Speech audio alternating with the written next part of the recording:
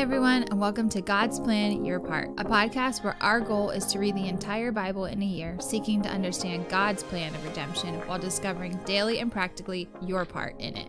Hey everybody, welcome back to God's Plan, Your Part. Today we are picking up in 2 Kings chapter 14 and 2 Chronicles chapter 25. So this is just, again, like a repeat story of the same events, one in 2 Kings, one in 2 Chronicles. So we're talking about Amaziah, who would have been Joash's son, the king of Judah.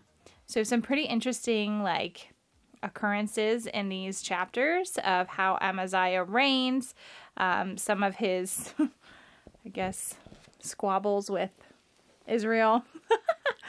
So just some pretty crazy stuff. What do you got, Ryan Zook? Probably my favorite line in both the readings happens in 2 Chronicles 25:2. So this is describing Amaziah. I'll start in verse 1. Amaziah was 25 years old when he began to reign, and he reigned 29 years in Jerusalem. His mother's name was Jehoaddan of Jerusalem. And listen to this. And he did what was right in the eyes of the Lord, yet not with a whole heart. And as soon as the royal power was firmly his, he killed the servants who had struck down the king and his father. Just like I think that that prophecies from Zechariah was pretty significant, and it was just how he said it. Yeah. I really like how the chronicler says this. He did what was right in the eyes of the Lord, but not with his whole heart. And actually, I kind of thought that was more in reference to the fact that he killed off the people that killed his dad, but it was more because he just, again, like other kings before him, failed to take down the high places or failed to remove the high places that were in reverence to other gods. Those high places are really interesting. Yeah, what does that even mean? I don't know a lot about them, but they are a sticking point for so many people. And I want to spend some time thinking about that just in my own time. In my mind, it's the high places. This is just a hard place to get to. Is it just an annoying thing to have to go and take down? It's what does that actually mean? I don't understand. The text says he would have taken care of the high place. It was just so far to walk. I wonder, I do not know this for sure, but you get the feeling over and over and over that these high places, Solomon built some of them. Yeah. And really, we've only seen one king that actually tore them down, I think. I don't think so. There was one king who destroyed the high places. Really? Yeah, I forget who it was, but there was one king that did it. I believe it was Asa, maybe. Don't hold me to that. But okay. What's interesting is that I wonder if it is something that is so prevalent in the culture and so built into what's going on, it's just very difficult to resist and very difficult to come against. So I do wonder. What's a present day example? This is just, I don't know. That's why I want to think about this for a long time. Because it's interesting that the Bible says, hey, he followed the Lord. He did what was right in the eyes of the Lord. But there was this little area where he just didn't do it. And they all have that in common. Mm-hmm. They all have that in common. They're either completely evil or they refuse to tear down the high places. So they're almost certainly, we do not have high places today, but we almost certainly have things like high places that we put today. In that same place. The old school small church example is the piano that you can't move or the carpet that you can't change. I'm not really even talking that stuff. I'm talking the spiritual strongholds that exist today that we are not allowed to talk about. We are not allowed to confront. There are always things like this that are built into cultures. And there are always things like this that are built into church cultures. I've been in a couple different church cultures. I do know what the high places are in those church cultures. And you're not allowed to bring them up. You're not allowed to confront them. You're certainly not allowed to tear them down. But it does keep you from serving the Lord with your whole heart. There's no question. Interesting. Dun, dun, dun. So anyway, we get into, I guess, what you could call the Judah-Israel. Yeah, there's an actual war. Yeah. Yeah. Which sounds so crazy because they're this is God's people here, broken into two different nations, whatever you want to call them. And they're fighting each other. It's so crazy. And it actually starts out with just a really stupid letter. I just don't even understand it. Hold on. Where is it? In 2 Kings. He sends a letter or something like a letter. Where is it, Ryan? I lost it. Well, it basically says, like, come out and fight me, right? Yeah, but it's like a dumb way. There is... He just says send word, but it says, like, it's like all, like... So it's not maybe necessarily a letter, but he sent word, and it's like this weird little, like, riddle. A thistle on Lebanon sent to a cedar on Lebanon saying, give your daughter to me. Like, what? That is somebody who's tiny said something to somebody who's big. That's what that is. So ridiculous. That is like, oh, like, look at you, little thistle. I'm a cedar. Like, get out of here. Again, it sounds like a riddle, like some from Alice in Wonderland. It's some ancient Israeli trash talk. Yeah, pretty much. Anyway, so you have this, like, hey, come fight me because I'm better than you situation. And it's so unfortunate because let's see. Jehoash. Yeah. There he is. Sorry, there's so many names. So just to speak directly to this is confusing because Judah has a king, Joash. That is Amaziah's father. And he is known as Joash or Jehoash. But also... Wait, what? Yes. So also, Israel has a king named Joash or Jehoash. Nuh-uh, you're not right. Yes, I am right. Nuh-uh. Okay. In the 2nd year of Joash, the son of Jehoaz, king of Israel. Israel, not Judah. Right. Yes. Amaziah, the son of Joash, king of Judah. All right, guys, we're gonna leave that in. It's no. So this is just a good illustration of what can be confusing. There is 2 Joashes. They are also known as Jehoash, and they are reigning at very similar times. So at this point in the story, Joash is not the king of Judah. He is a different king of Israel, and he's at war with Amaziah, who is also the son of Joash.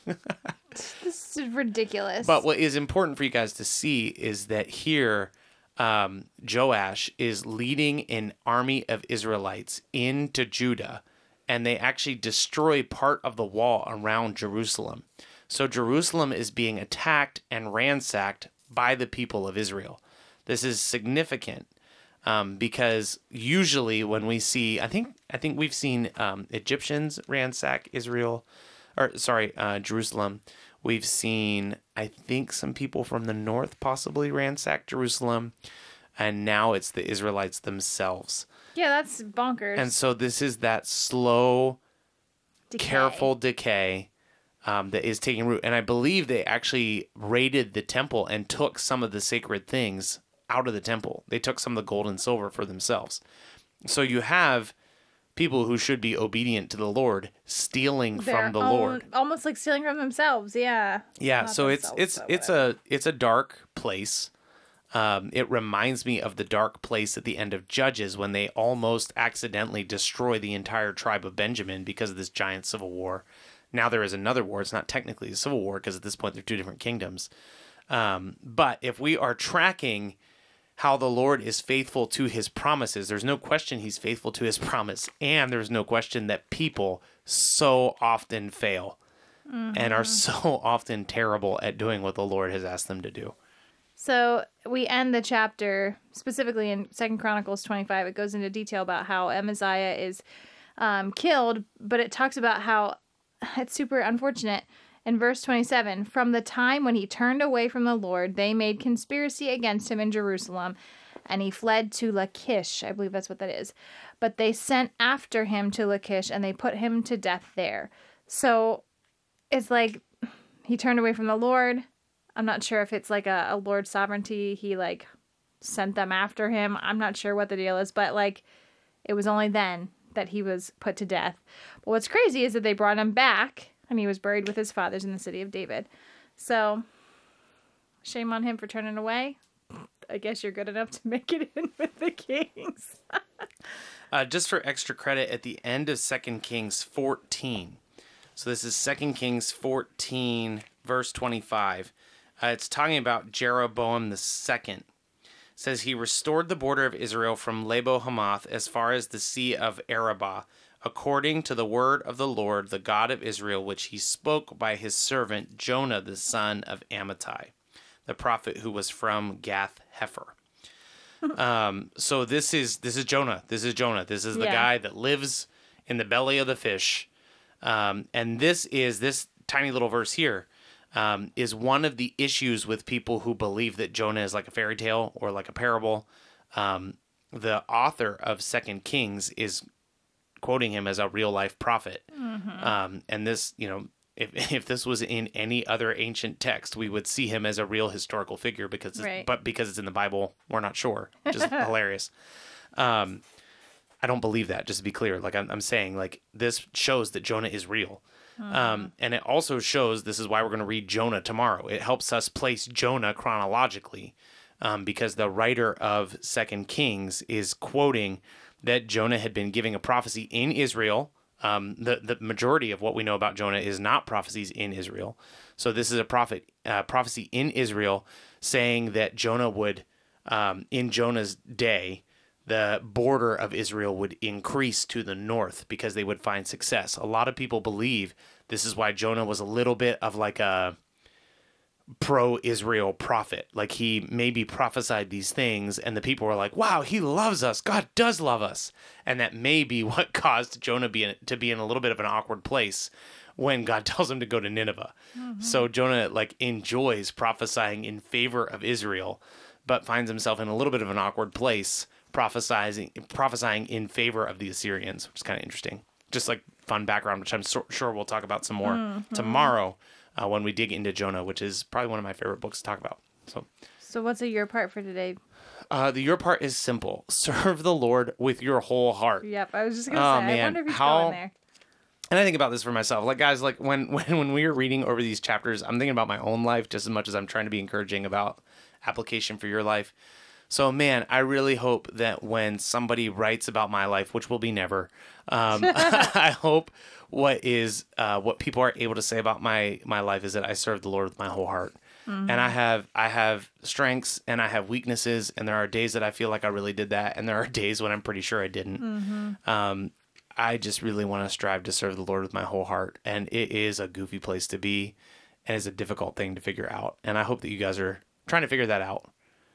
Just encourage you and pray that you will. So we'll be back again tomorrow, digging into Jonah. So we'll be here then in case we get swallowed by a fish. See you then. Thanks so much for listening to God's Plan, Your Part. If anything stuck out to you, if you have any questions, or if you'd like to receive a Bible, you can email us at godsplanyourpart@gmail.com. Also, if you're enjoying the podcast, please consider supporting us through the link in our description. We love that you're on this journey with us, and we hope you have a great day. See you tomorrow.